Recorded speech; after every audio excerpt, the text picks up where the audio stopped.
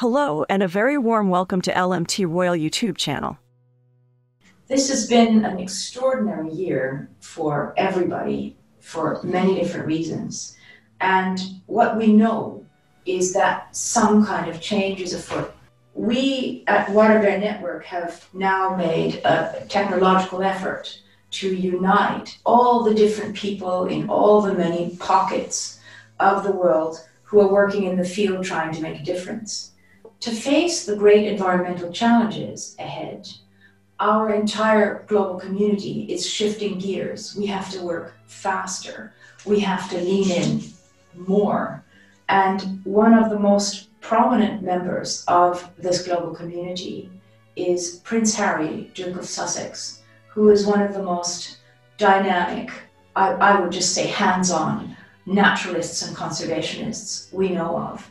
I'm therefore very, very honored and very happy to have you here, Prince Harry. Welcome. Thanks, Ellen. Hi, Sam. Hi, Ellen. Very nice to see you guys. Lovely to see you. Prince Harry, how has your year been? It's been a universally tough year for everybody. You know, someone said to me right at the beginning of the pandemic, it's almost as though Mother Nature has sent us to our rooms for bad behavior, to really take a moment and think about what we've done. It certainly reminded me, as it has probably reminded all of us, how interconnected we all are, not just as people, but through nature. We take so much from her, but we rarely give anything back. Prince Harry, you're well known for your passion about nature, and you even call her she. It's a very, very personal thing to you. Did you have an epiphany one day? Did you have an experience one day that made you want to be so close to nature, or have you actually always been that way? I think I've always been that way. You know, being in nature is the most healing part of life. And I think I truly believe that that's one reason why it's there. But the moment you become a father, everything really does change, because then you start to realize, well, what is the point in bringing a new person into this world when they get to your age and it's on fire? Yeah, we can't steal their future. We really can't. That's not the role. That's not the job we're here for. But I've always believed that hopefully we can leave the world in a better place than when we found it. So I think we really need to take a moment and think, well, how do we get what we need and have our sort of our desire fulfilled without taking from, you know, our children and generations to come? I think that's the pivotal question. I think our entire community would like to know from you, what could you do, could we do to really move the needle and to do it in time to avert the worst? Well, for me, it's about putting the do's behind the says. And that is something which WaterBear is going to be doing. There are so many documentaries that are happening. I can always imagine, whether it's an individual, couples, families, whatever it is, sitting there watching this stuff and going, okay, you've now just made me more aware of a global issue. Now I'm quite depressed. I'm going to go and make myself a meal and probably forget about it. Whereas with WaterBear now, to have all that content in one place, to be able to have that option at the end as a call to action, because people want to know, how can I make a difference? How can I help? And I really am energized and full of optimism now to know that we have the tools, we have the mindset to be able to make this change. And that was one of the reasons why we started up Travelist, because for me, again, it's about the prosperity of people and communities all over the world.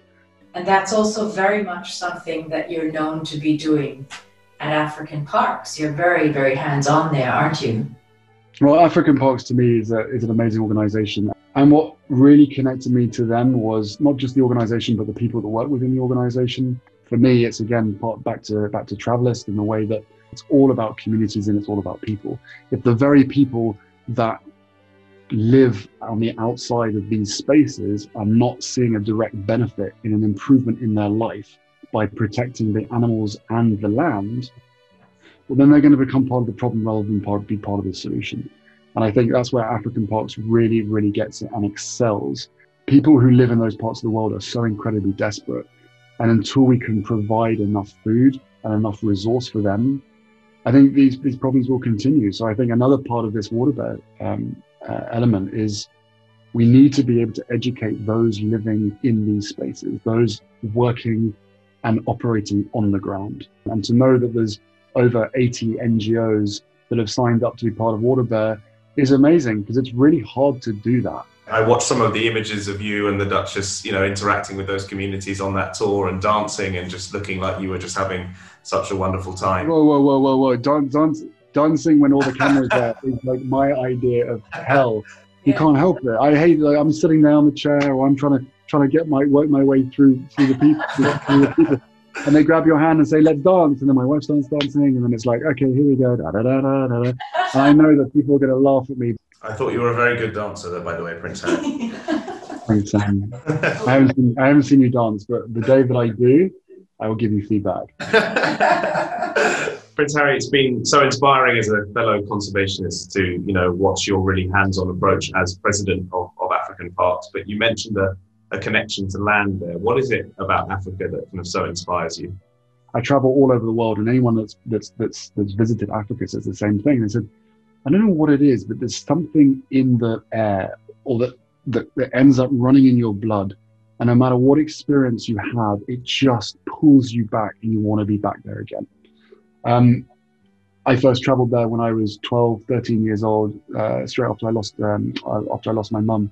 And the sense of escapism and space that this continent of Africa afforded me is something that I will be eternally grateful for.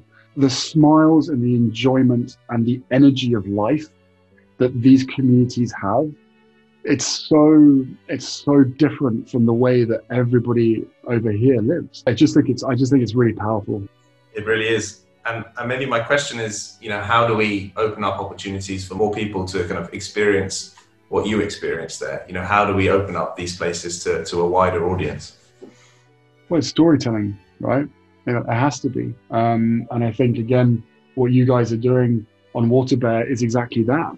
Once you are educated or made aware of the problems, everyone becomes passionate about that. But especially amongst the younger generation, you need to know how to channel that passion and where to put it, where to put that energy. Otherwise, you're sitting there passionate about what you see and you want to fix it, but without actually being part of something.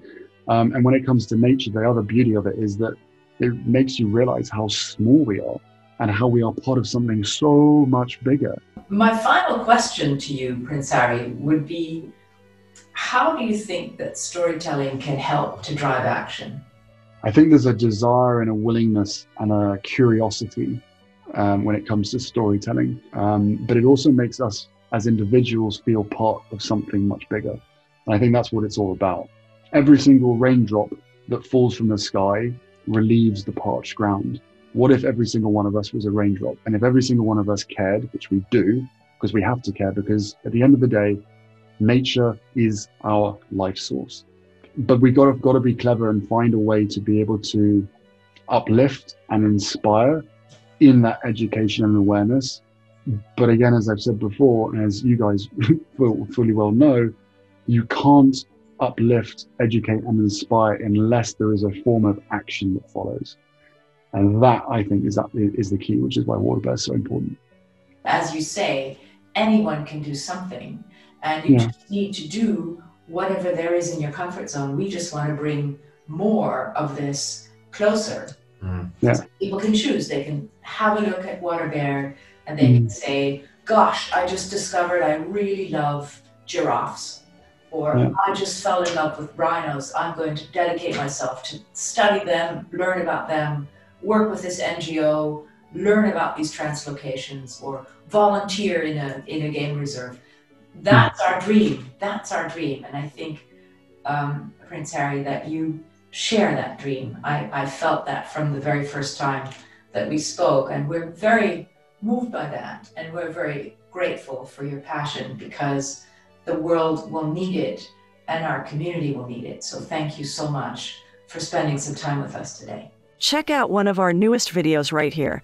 Plus, even more LMT Royal videos about your favorite royals are coming soon. Subscribe to our YouTube channel and hit the bell so you don't miss a single one. Don't stop.